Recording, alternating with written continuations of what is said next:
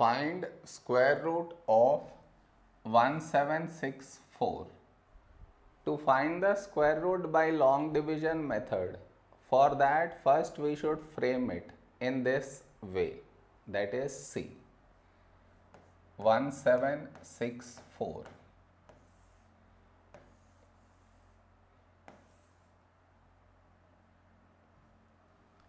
Okay, next. Now we should divide the given number into pairs, that is starting from this side.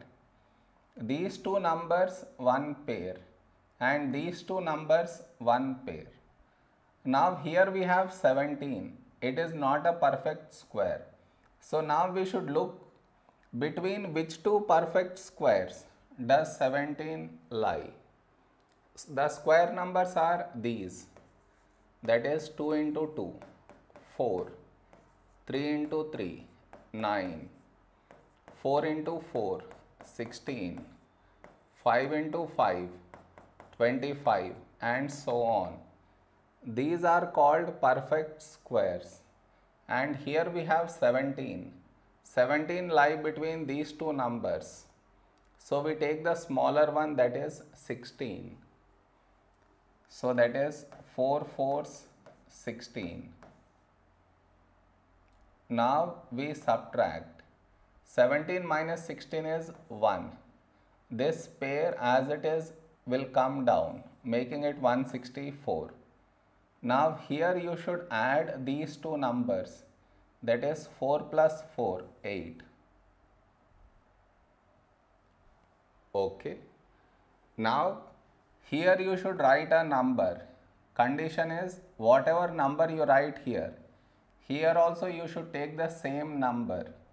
And also when you multiply this number and this number, the result should be equal to this or closer to this. Okay. Now let us find this number. If I take 2 here, 82 into, here also it should be 2. These two numbers have to be same. So 2 into 2, 4, 2 into 8, 16. Yeah, we got exact 164. So I will take 2 here, here also 2. And here 164.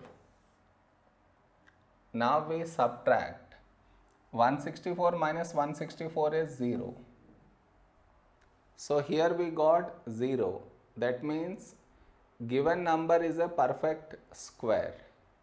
And the square root of 1764 is this number, that is 42.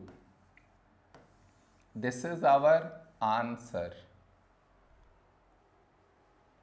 Am I clear?